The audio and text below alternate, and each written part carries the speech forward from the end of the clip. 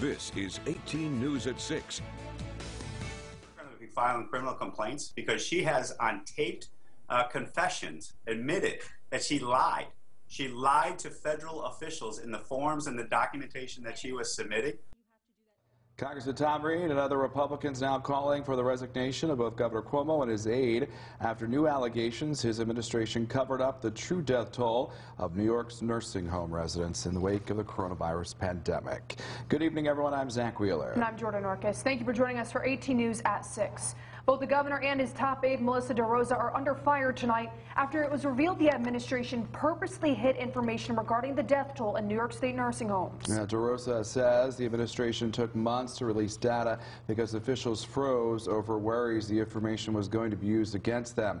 Also tonight, progressive Democrats are also calling for more transparency in the wake of this. Our Capitol correspondent, Karina Capabianca, has been covering this all day, and she joins us now live with the latest. Karina, good evening.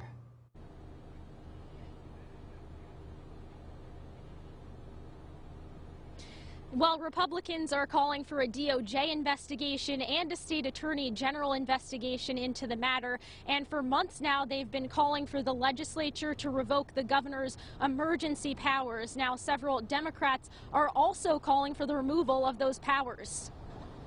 Everyone involved has to be held accountable, investigated, and prosecuted if necessary. Senate Republican leader Rob Ortt is calling for a full investigation into the Cuomo administration's handling on COVID-19 nursing home policies and data. On Wednesday, administration officials held a meeting on the issue with Democrat committee chairs. The New York Post first reported that in that meeting, Secretary to the Governor Melissa DeRosa said after a DOJ letter came in August, quote, "Basically, we froze because then we were in a position where we weren't sure if what we were going to give to the Department of Justice or what we give to you guys, what we start saying was going to be used against us while we weren't sure if there was going to be an investigation." It was later confirmed in a partial transcript released by the administration. Today, DeRosa said, "I was explaining that when we received the DOJ inquiry, we needed to temporarily set aside the legislature's request to deal with the federal request first." Senate Majority Leader Andrea Stewart-Cousins said, "Crucial information should never be withheld from entities that are empowered to pursue oversight," and noted her conference is discussing next steps. Meanwhile, Republican Congressman Tom Reed had this to say during an Empire State Weekly taping. We're going to be filing criminal complaints because she has, on taped